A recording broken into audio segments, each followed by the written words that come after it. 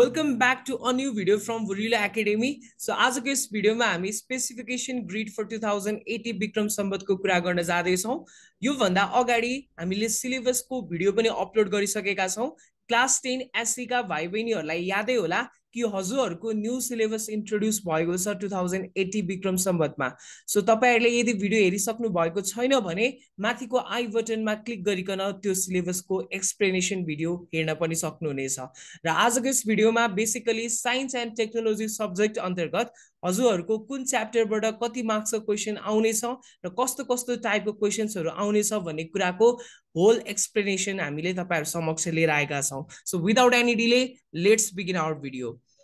अब हामीले क्वेसन्सहरू हेर्ने हो भने चारवटा कग्निटिभ लेभलमा क्वेसन्सहरू हामीलाई दिएको हुन्छ। चारवटा कग्निटिभ लेभलमा फर्स्ट हाम्रो छ नलेज र नलेजलाई सर्टकटबाट हामीले के लेख्छौं भने you stands for understanding, A stands for application र अन्तिममा रहेको छ HA that stands for higher ability. So यो चारवटा कग्निटिभ लेभलको बेस्ट क्वेसन तपाईहरुको एसए एक्जामिनेसनमा सोधिएको देखिन्छ। अब मार्क्स डिस्ट्रिब्युसनको आधारमा हजुरहरूको कतिवटा टाइपको क्वेसन्सहरू आउन सक्छ त यो पालिको एक्जाममा भन्ने कुरा हामी अलिकति चर्चा गरौँ। सो फर्स्टमा तपाईहरुलाई थाहा हुनु पर्यो नोटहरू। सो यहाँ नोटहरू मैले लेखेको छु एलएक्यू stands for long answer question, SAQ stands for short answer question, VSAQ stands for very short answer question, MCQ stands for multiple choice question। र यो पाली तपाईहरुको एक्जाममा चाहिँ मल्टिपल चोइस क्वेसन अर्थात एमसीक्यू पनि इन्ट्रोड्युस गरिएको छ। अब यो एमसीक्यू को इम्पोर्टेन्स किन छ भने तपाईहरु क्लास 10 को एक्जाम दिइसक्नु भए पछाडी जति पनि इन्ट्रान्स फिल्डमा तपाईहरु छिर्नुहुन्छ अथवा कलेज एडमिसनको लागि तपाईहरु ब्रिज कोर्स गर्न सक्नुहुन्छ अथवा कुनै पनि फिल्डमा जान तपाईहरुलाई कलेज इन्टर गर्न पर्ने हुन्छ र त्यो कलेज इन्टर गर्दाखेरि फर्स्टमा तपाईहरुले इन्ट्रान्स एक्जामिनेसन दिनु पर्छ जसको लागि तपाईहरुले हेर्नुहुन्छ भने क्वेशन फर्मेट एमसीक्यू मै दिएको हुन्छ। सो तपाईहरुलाई प्र्याक्टिस गराउनको लागि अहिले स्पेसिफिकेसन ग्रिडमा एमसीक्यू पनि इन्ट्रोड्युस गरिएको छ। अब लङ एन्सर क्वेशन तपाईहरुको एउटा क्वेशन 4 मार्क्सको हुन्छ भने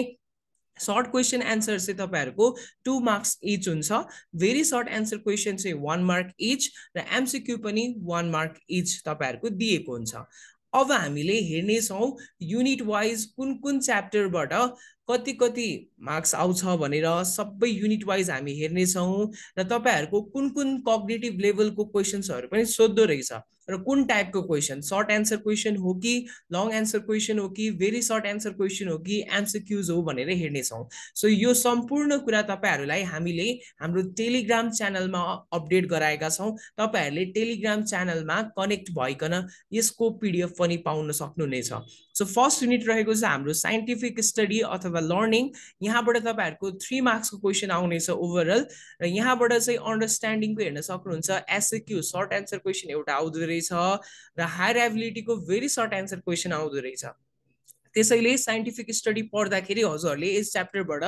लङ आन्सर क्वेशन प्रिपेयर गरिराख्नु पर्दैन। तर यो स्पेसिफिकेसन ग्रिड चाहिँ हजुरहरूको फाइनल एक्जामिनेसनको लागि मात्र हुनेछ। तपाईहरुले फेरि फर्स्ट टर्ममा नै साइन्टिफिक स्टडी तपाईहरुको टिचरले पढाइसक्नु भएको छ भने यहाँबाट लङ आन्सर क्वेशन आउँदैन भनेर त्यसरी अनुमान चाहिँ नलगाउनु होला। यो स्पेसिफिकेसन ग्रिड चाहिँ तपाईहरुको एसए एक्जाम लागि बेस्ट फोकस भएर राखिएको अथवा बनाइएको। So second chapter classification of living बिङ्सबाट 4 मार्क्सको question र हजुरले हेर्न सक्नुहुन्छ यहाँबाट हायर एबिलिटीको क्वेशन सोधिएको छैन र लाइफ साइकलबाट तपाईको 2 मार्क्सको क्वेशन यहाँबाट अन्डरस्ट्यान्डिङको क्राइटेरियामा हजुरको शॉर्ट आन्सर क्वेशन मात्र एउटा आउनेछ। हेरिडिटी यो सबैभन्दा इम्पोर्टेन्ट च्याप्टर हो किनभने यहाँबाट 7 मार्क्सको क्वेशन बनेको छ र 7 मार्क्सको क्वेशन सँगसँगै तपाईहरुले हेर्न सक्नुहुन्छ ब्लू कलरमा हाइलाइट गरिएको लङ आन्सर क्वेशन पनि एप्लिकेसन बेस्ड हजुरहरूको यो च्याप्टरबाट पढ्न जान्छ र लाइफ प्रोसेस हेर्छौं भने लाइफ प्रोसेसबाट 5 मार्क्सको क्वेशन आउँछ र 5 मार्क्सको क्वेशनमा चाहिँ हजुरहरूको एउटा एमसीक्यू यहाँबाट फिक्स हो। त्यही भएर हायर एबिलिटीको एमसीक्यू तपाईहरुले प्रिपेयर गरेर जानु पर्ने हुन्छ लाइफ प्रोसेस च्याप्टरबाट। र नेचर एन्ड इन्भाइरोमेन्टबाट 3 मार्क्सको क्वेशन यहाँबाट शॉर्ट आन्सर क्वेशन र भेरी शॉर्ट आन्सर क्वेशन मात्र छ। फोर्स एन्ड मोसनबाट 5 मार्क्सको क्वेशन र यहाँबाट पनि तपाईहरुलाई हायर एबिलिटीको लङ आन्सर क्वेशन सोध्ने गरिन्छ।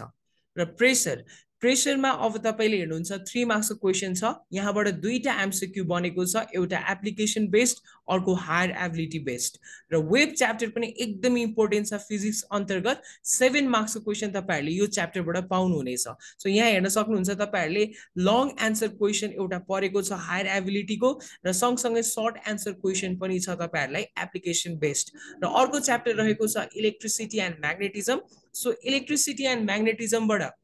5 मार्क्सको क्वेशन रहेको छ भने एउटा knowledge based long question answer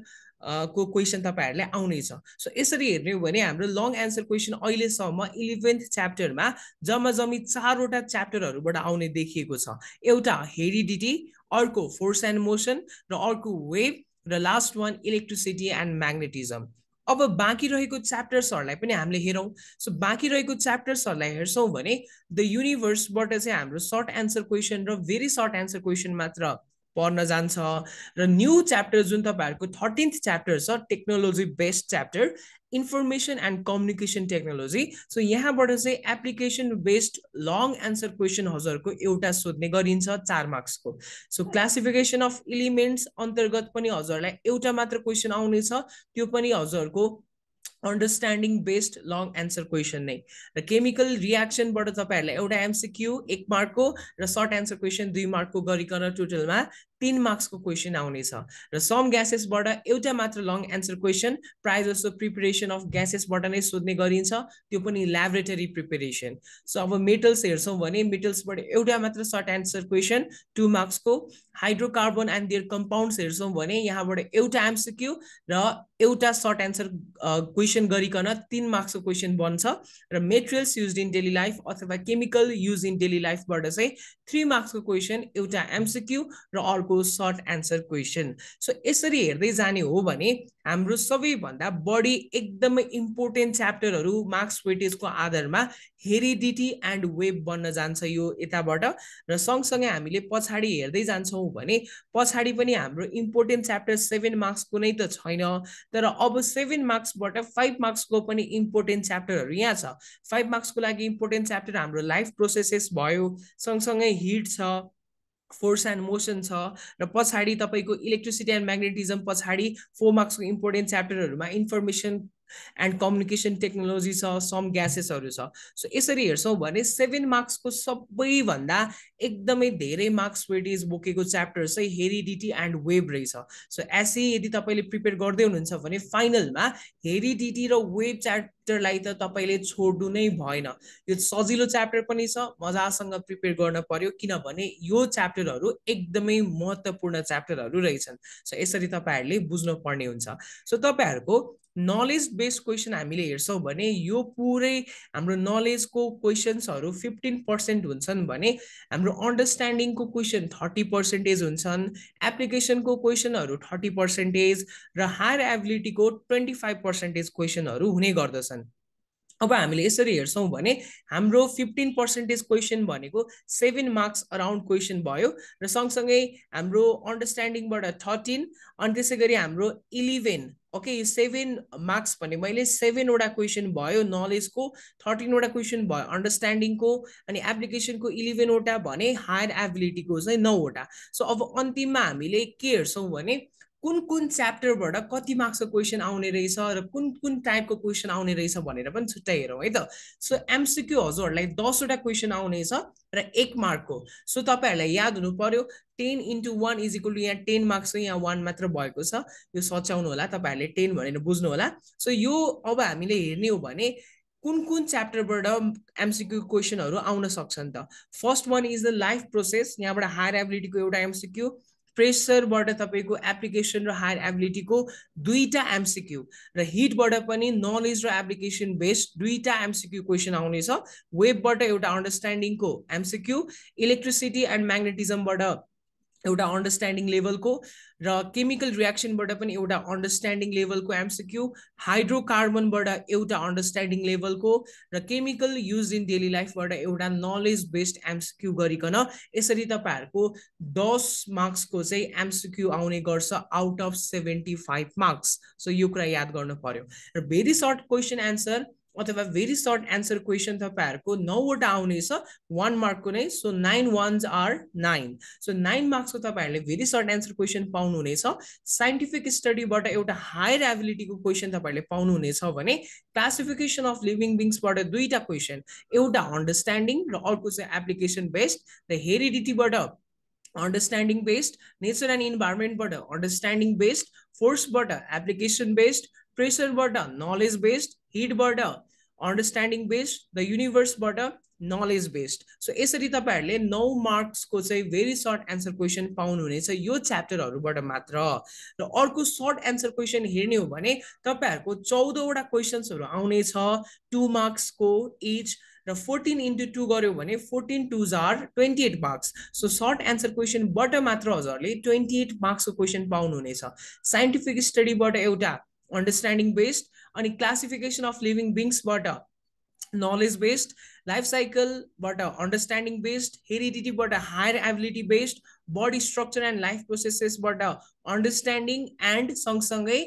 application based र तपाईको नेचर एन्ड इन्भाइरोमेन्टबाट नलेज लेभलको क्वेसन आउनेछ भने हिटबाट चाहिँ हायर एबिलिटीको अनि वेबबाट application the युनिभर्सबाट higher ability chemical रिएक्सनबाट तपाईको एप्लिकेसन वाला र मेटल्सबाट पनि एप्लिकेसन वाला hydrocarbon and it's कम्पाउन्डबाट higher एबिलिटीको question chemicals used in daily लाइफबाट एप्लिकेसनको question र लङ एन्सर क्वेसनलाई हेर्ने हो भने तपाईहरुको जम्मा जम्मी 7 वटा क्वेशन्सहरु आउनेछ 4 marks इचको so 7 4s are 28 marks so 28 मार्क्सको question तपाईहरुको लङ एन्सर क्वेसनबाट पनि बन्नेछ सर्ट एन्सर क्वेसन र लङ एन्सर क्वेसन 28 28 मार्क्सको तपाईहरुलाई यसरी सोधिनेछ सो एकदमै इम्पोर्टेन्ट छ लङ एन्सर क्वेसन र सर्ट एन्सर क्वेसन अब long answer question हेरिडिटीबाट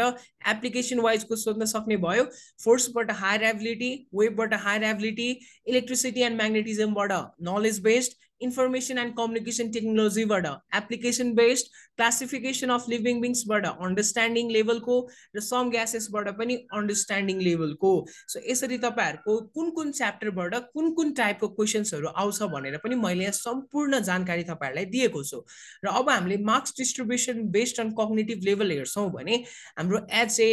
A you केबाट जुन यो कग्निटिभ लेभलहरु छ कति कति मार्क्सको क्वेशन आउँछ भन्ने हामीले हेर्छौं भने नम्बर अफ क्वेशन्स 9 छ हायर एबिलिटीको अनि एप्लिकेसनको 11 अन्डरस्ट्यान्डिङको 13 वटा क्वेशन अनि नलेजको 7 वटा क्वेशन अनि अघि हामीले हेरिसकेका छौं हायर एबिलिटीको 19 मार्क्सको क्वेशन आउनेछ भने हाम्रो एप्लिकेसनको 22 मार्क्स अन्डरस्ट्यान्डिङको 22 मार्क्स नलेजको 12 मार्क्स सो यसरी 25% 30% 30% र